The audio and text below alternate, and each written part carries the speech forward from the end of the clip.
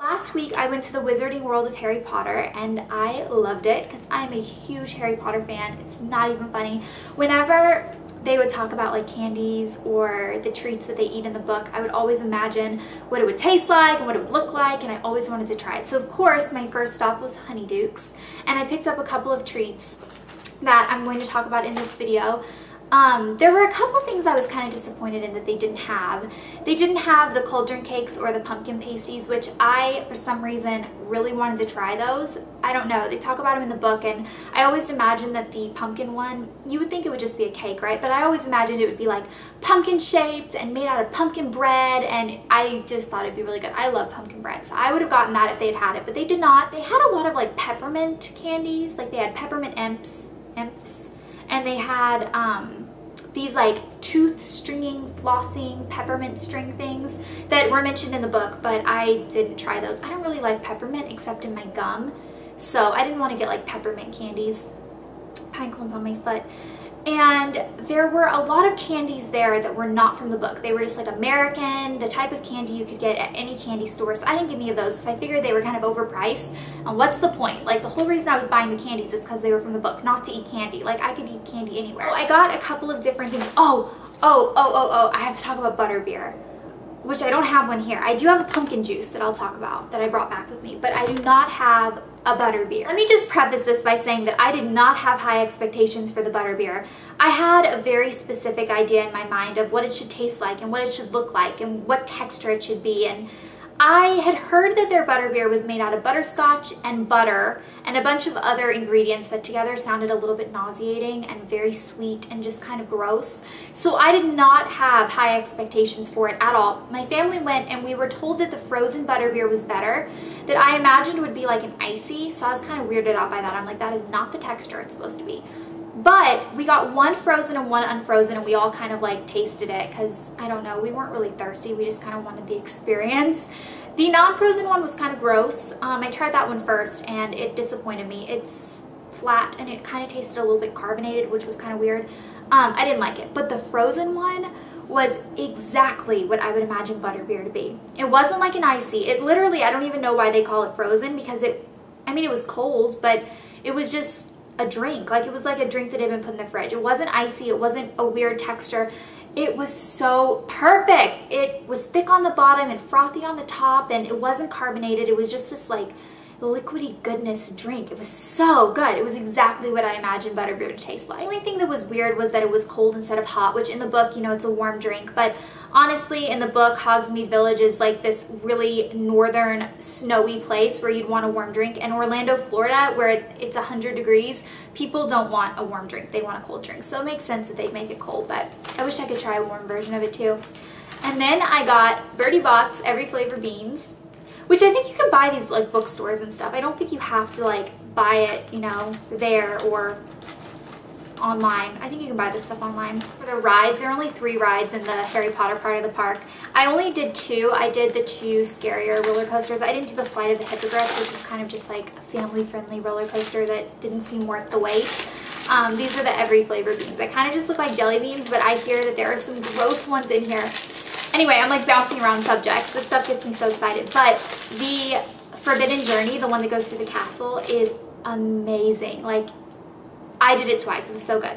The other roller coaster is just like any other roller coaster. Okay, I'm kind of scared. So I heard that for every color, there's a good flavor and a really horrible, nasty flavor for like each color. So there are certain ones that like I definitely would be scared to try, like this green one that could be like grass or dog food. I don't know, but maybe pink. Okay, I'm gonna try it. I'm like really nervous. Okay. Oh, that's a good one. Okay. I knew if I stuck with pink, I'd be good. This could be like dirt or earthworm. Look at this.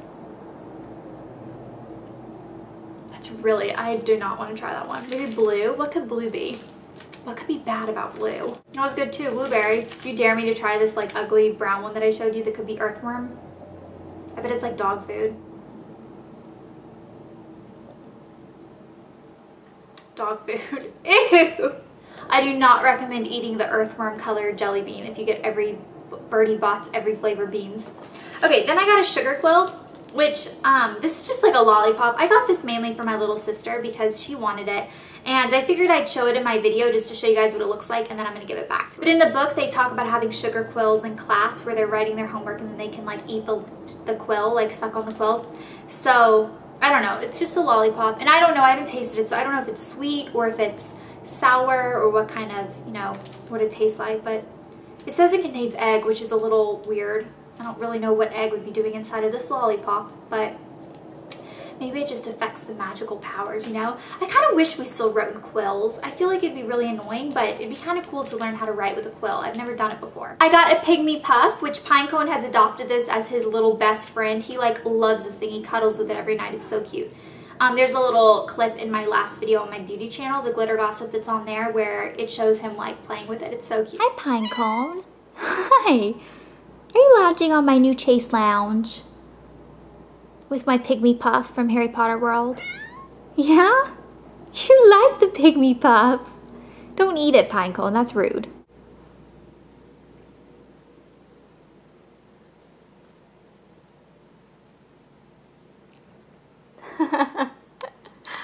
You're cute, Pinecone. He really likes the little Pygmy Puff. I want a Pygmy Puff, like from Harry Potter. Like, I wish that I could actually have a Pygmy Puff.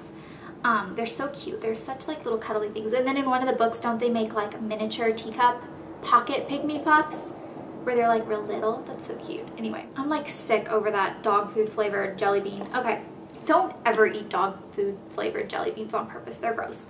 Okay, then I got a chocolate frog, which I think this is the one I was most excited about.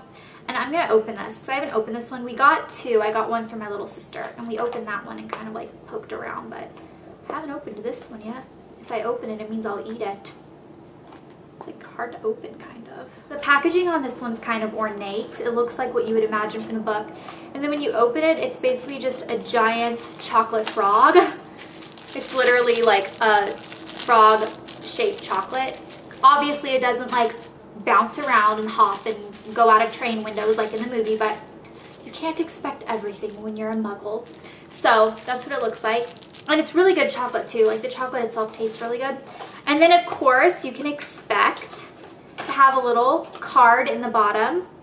And I have Ravenclaw in this box.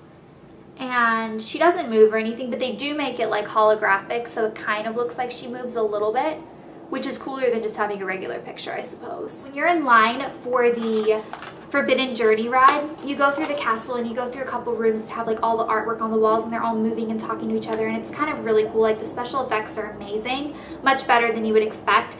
And the guy in front of Blair was taking pictures of these artwork pieces, and there was a sign on the wall that said no flashes, like no camera flashes, no cameras allowed in here or something.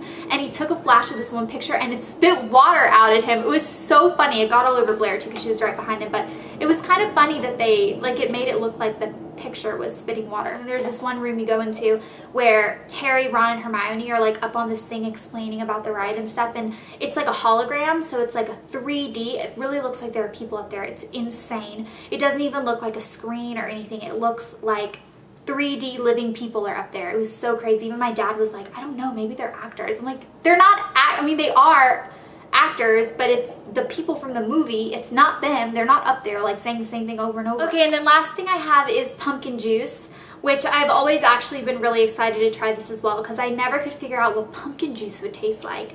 So this is what it looks like if this little thing comes off. I put this in the fridge when I got back. I brought it back with me, but it hasn't been opened or anything. I haven't actually tried this. It says chill and shake well before using. So we'll shake it up.